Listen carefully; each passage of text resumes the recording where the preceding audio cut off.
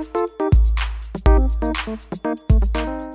was getting ready for work the other day, and I was running late. I don't know, you ever do this when you're, so I'm running around all crazy, trying to get ready, whatever. And I jump in the shower, and I'm in the shower, and I'm shaving my legs, because I do that, I do it. So I'm shaving.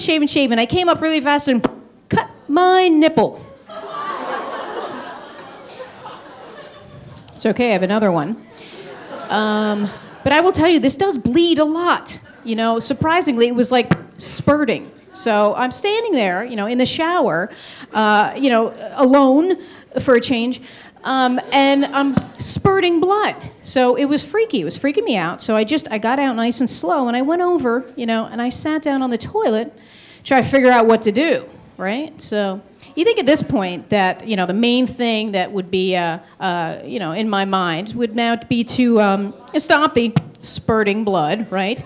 And reattach my severed nipple. But this is not what I was trying to figure out at this point.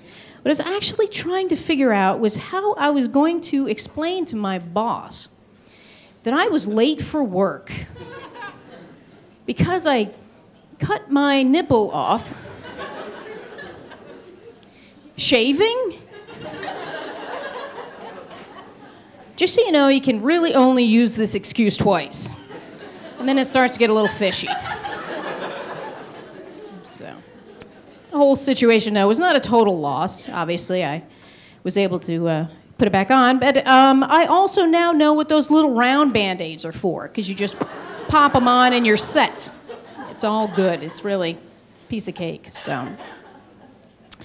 Before I leave, I want to just take a moment to thank you guys for coming out to support comedy. It's a really awesome thing that you're doing. It's wonderful. You guys are a great crowd.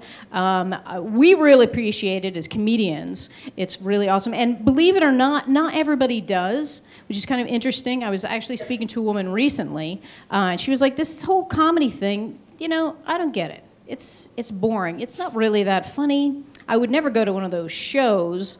And honestly, did any of you ever make it? Which really makes me wonder if she's the right therapist for me. Thank you guys so much. My name's Joanne.